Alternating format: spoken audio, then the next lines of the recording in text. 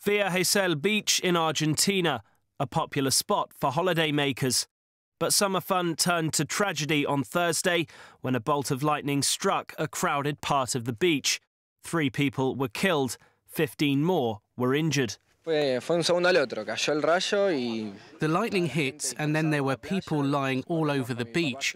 We ran with my father to help, but it was ugly because the injured people were screaming and no one really knew what to do.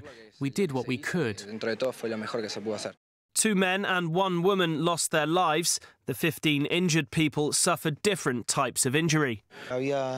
People were scattered. Some people had pain in their feet, some people were convulsing, and some were in cardiac arrest. After the emergency services arrived, the injured were taken to hospital to receive care.